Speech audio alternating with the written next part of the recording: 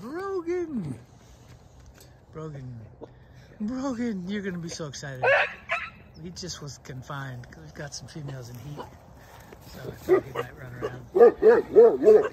Yeah, you're pretty excited. As you can see, he's a mover. I don't have a weight on him.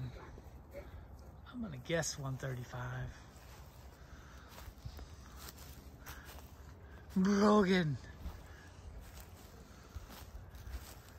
You happy to be free?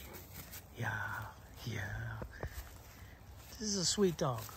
He's a very gentle soul.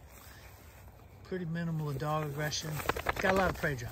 Not good around farm animals or whatever. But get him to come back over here if you can.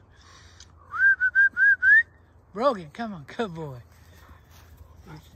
He was incarcerated there, so he's just got free. He's taken to breaching my hot fence trying to get at these females in heat, so we had to take him to another level of security. As you can see, he's very athletic, and he needs a home. He's got to get him a home. So I'm gonna give somebody a sweet deal on this dog, if that's what it takes. But I've got a goal myself to be just about 10 dogs by November. So only a few dogs left that still need to get gone. Brogan, come here, man. We're not trying to sell firewood right now. Brogan, come here. He's got to sniff everything out. So he is out of Bogan and a dog named Trouble. Hey.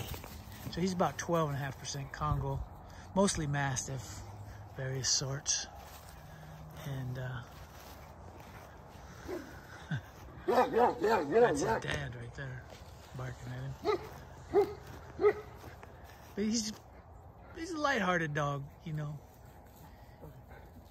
He's kind of scarier looking than he actually is. He's a beautiful dog, though, physically. Yeah, can we get a close-up on you, handsome guy? I like this really tight, not loose jowled.